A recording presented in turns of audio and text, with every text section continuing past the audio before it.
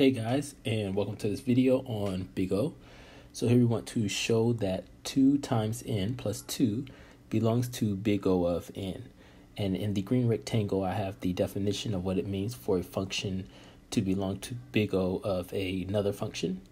And it states that f of n belongs to, and this here, that's the symbol for belong to.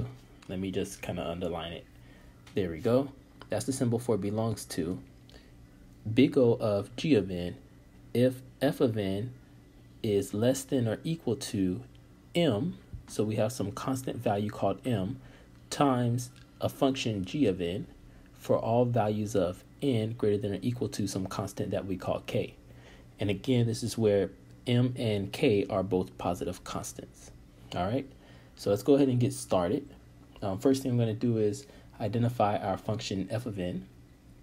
So here I'm going to write f of n is equal to 2 times n plus 2. Now where did I get that from? I got that from right here. Right, because we want to prove that 2n plus 2 belongs to Big O of n. All right, so what is g of n?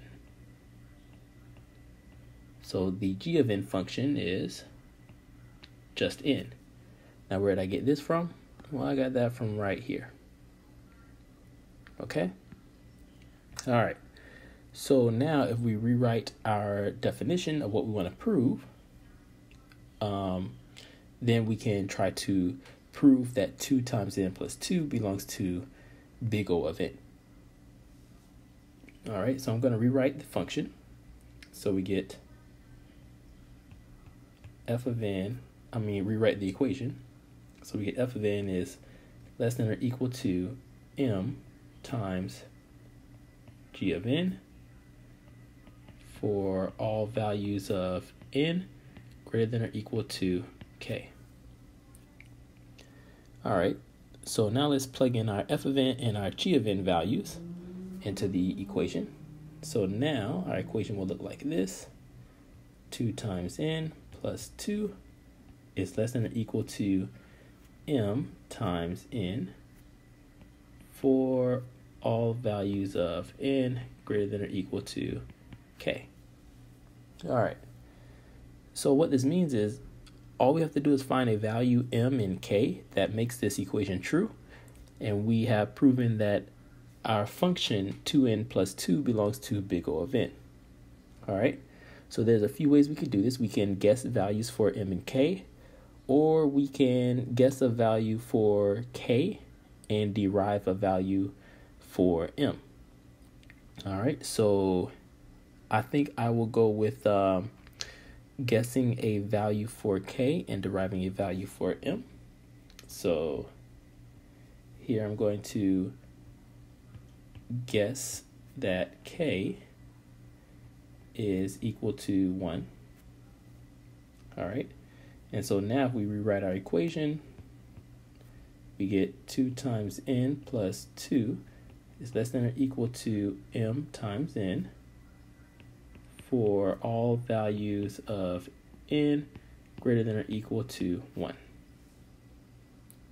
Okay, so now what I'm going to do is I'm going to get my like terms to one side. So I want to get that variable n to one side, and to do that I'm going to subtract 2n on both sides.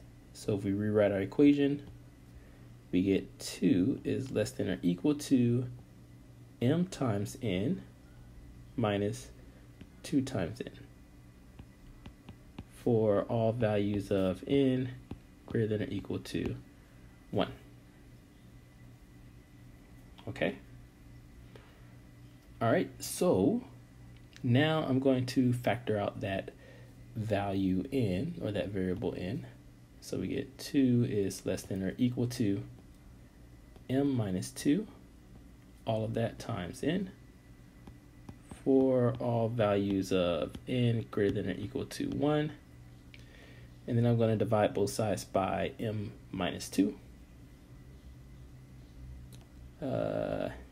Okay, yes.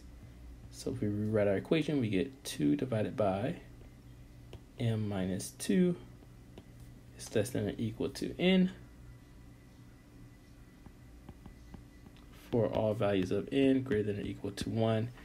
And actually, now that I think about it, what I really want to do is I want to get that value m by itself. Right?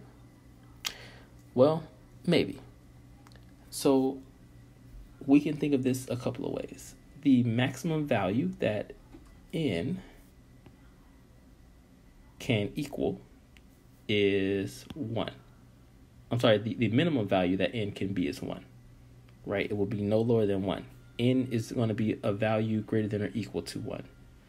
So what this means that we can now rewrite the equation like this. 2 divided by m minus 2 is less than or equal to 1, right? Because all values of n are going to be greater than or equal to 1. So then they're never going to be any lower than 1, the value of n. And now we can really solve for our value m. So I'm just going to continue here and rewrite the equation. So now we get 2 is less than or equal to m minus 2. And then we add 2 to both sides. We get 4 is less than or equal to m. All right.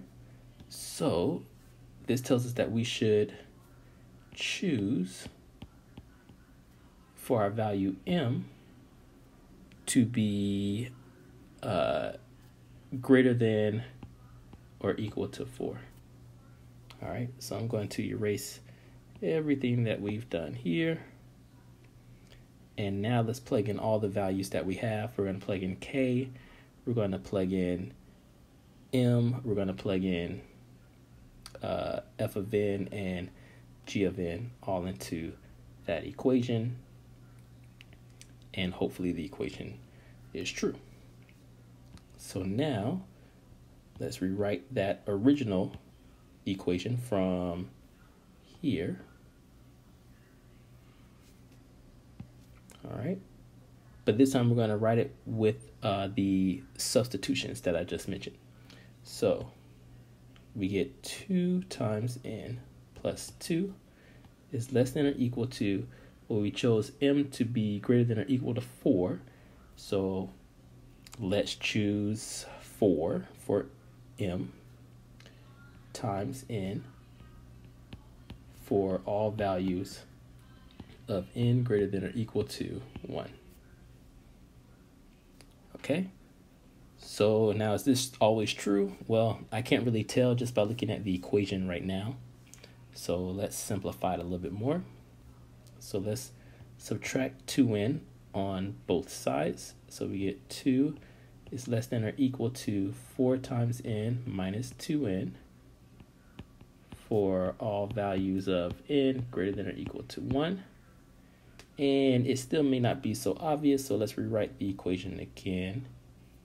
And we get 2 is less than or equal to 2n for all values of n greater than or equal to 1. And then if we divide both sides by 2, we get 1 is less than or equal to n for all values of n greater than or equal to 1. So that's true. So we can see that right away, that this statement here is always true. Okay. All right, so what this means is, that we have just proven that f of n belongs to big O of g of n. And so what I do is I use these 3 dots, which mean therefore in mathematics. So therefore, f of n belongs to, and again, that's the symbol for belongs to, big O of g of n. And this implies, and I want to use that arrow for imply. So this implies that 2 times n plus 2 belongs to big O of n. And that is our answer. All right. So thank you guys. I hope you enjoyed this video. Please leave any questions you have in the comment section. I also have videos on algorithm analysis and recurrence relation that you can get and see online. It's a tutorial on Udemy.